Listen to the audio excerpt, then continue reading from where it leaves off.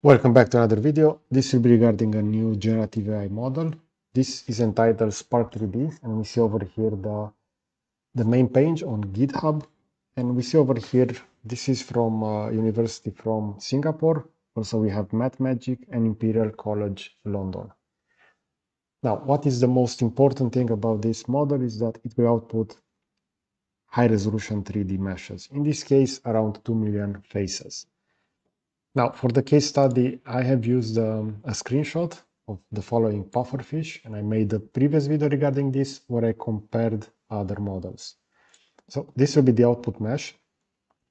What is really interesting over here will be regarding those details that the pufferfish will have within the spines, and we see how fine those will be detailed within this model.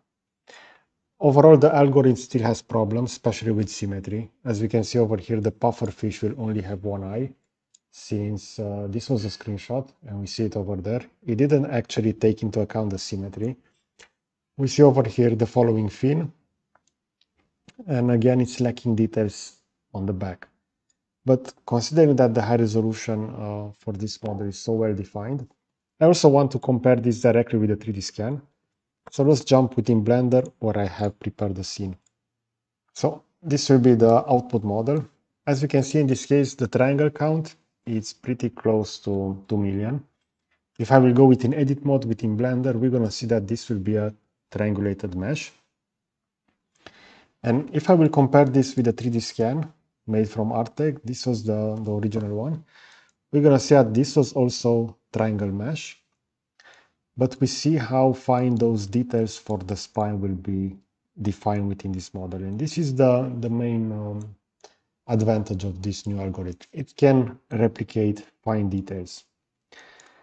If you would compare this with other models, for example, Viscom, we're going to see that in this case, this was the triangulated mesh output. This was roughly at around 500,000 triangles.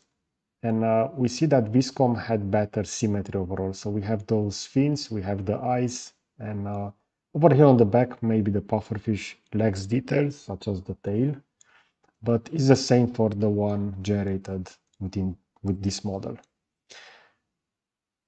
Another model over here, this will be again triangulated mesh.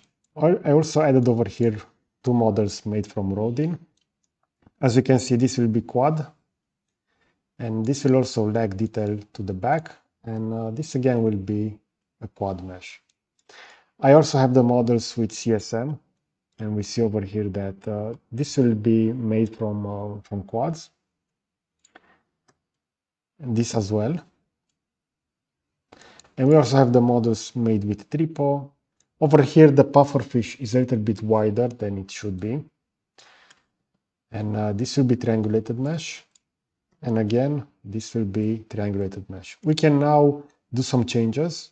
We can also generate quads directly within tripo, but we see over here that it added those spines directly on the eyes of the fish. So these kind of spines that the pufferfish has, the fish can, let's say, inflate those with either water or air. And this inflation will make them look, let's say, larger and more intimidating to potential predators. But in this case, the fact that the AI tool added those spines directly on the eye of the fish, it's not that that well defined. So it maybe was this spine over here, as we can see, but it's quite far away from that eye.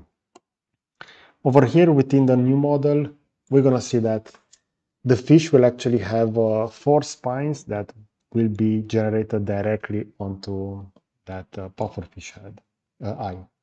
So as we can see over here within the reference, this was the reference. There were no spines on that shape. So it looks like the generative AI from Sparc3D will add additional elements, let's say directly onto the object, not according to the reference.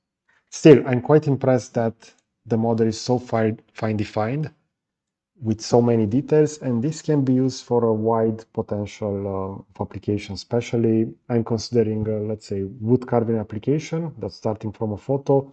You will output a high detail 3D model that can be then further, let's say, manufactured. Okay, so I hope you enjoyed this kind of content. I will position a similar video over here on the left side, and I will also add a subscribe button to the right. So that's it. Thanks for watching.